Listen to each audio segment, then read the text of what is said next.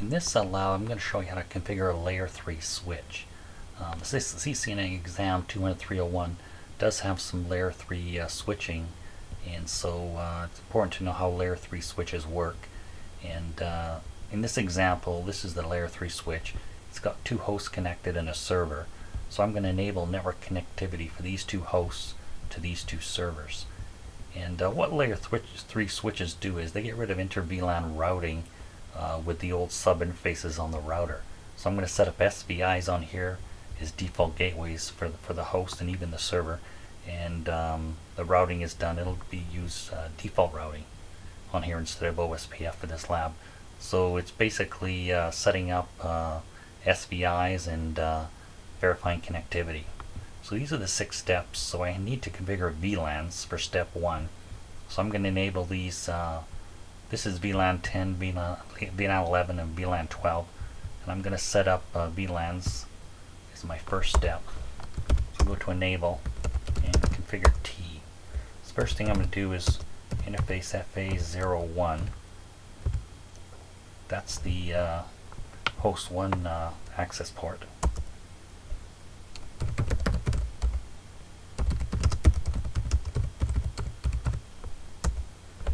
So that configures for an access port. And I'm just using the up arrow because it's a little easier in typing. Switch port access, VLAN 10. So I just created VLAN 10 as well. Now I'm going to do 02. That's host 2.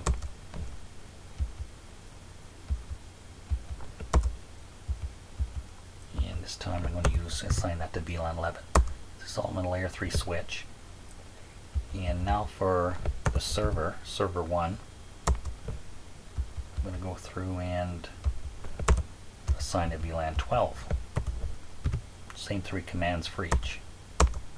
So that configures the VLANs there. So the VLANs, these hosts are assigned to the correct VLAN.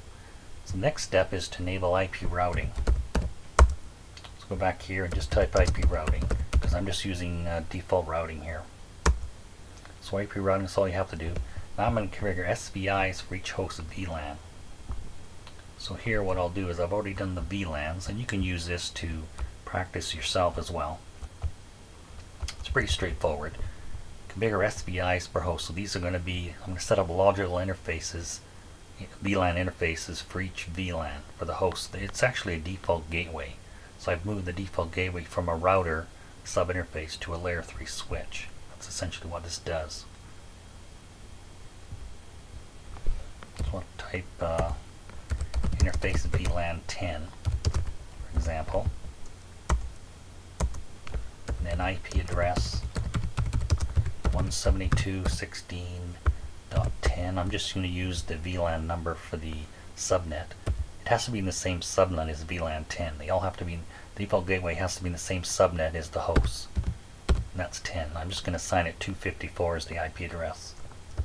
I'll go 255. This is just a /24 subnet mask.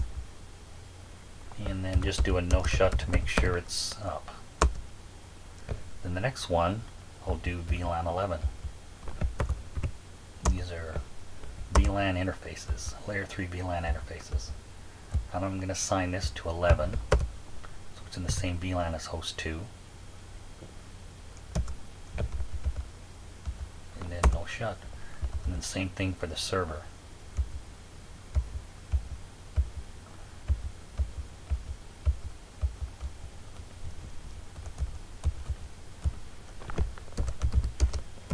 This is 03 on the layer 3 switch.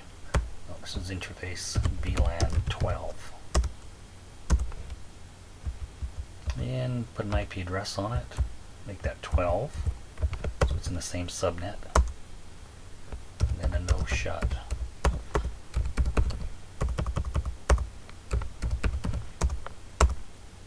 Okay, so that configures the SVIs. Very important thing to know.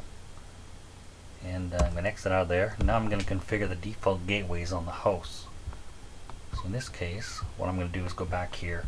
So the SVIs are configured. Now I'm going to go to the hosts. I need to set them up for the default gateway to point to that IP address, to that VLAN interface. That's going to be its default gateway now. .254. So that's the 10, that's host 1, the 10 VLAN. In host 2 then would be 11, just that same interface I just configured.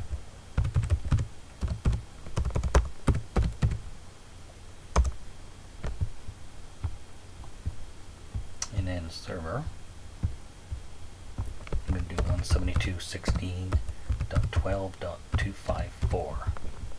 It's in the same subnet. So after that, then it's just configure an uplink interface to router 1. So I need has to be changed to a routed interface from access mode, because this is going to be a layer 3 interface here. So what I'm going to do, go back here, and I'm going to configure interface FA04, and I'm going to do no switch port, because I want to change that, tell it I want this to be a layer 3 routed interface and not an access mode. So now it's a layer 3 interface. So you have to do that on layer 3 switches. And I'm going to assign 1.1, because the other side, the router 1, is 1.2. Has to be in the same subnet, because it's a direct link. So that's 1.1, correct. Do a no shut. And that's what I've done here. The default gateway. So there it is there. That's basically what I've done there. And now I'm just going to configure a default route to router 1 and using its interface.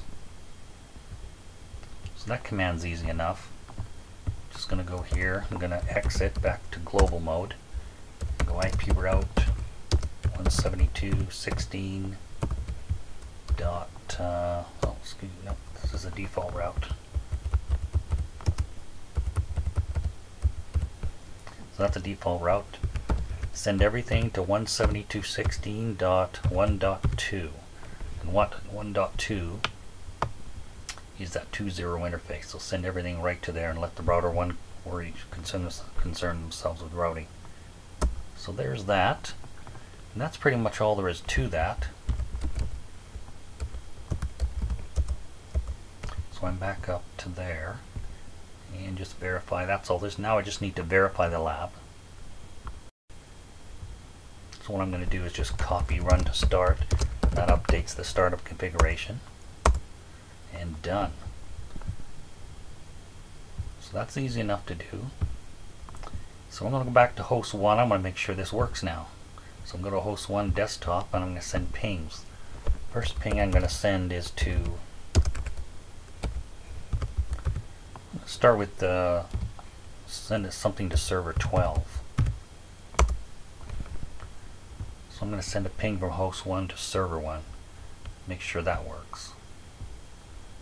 And there it is. See, I'm getting replies. So that works okay. Now I'm going to try 3.1.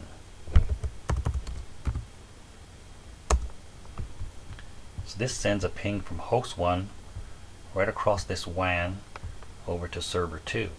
This could be at a data center, for example.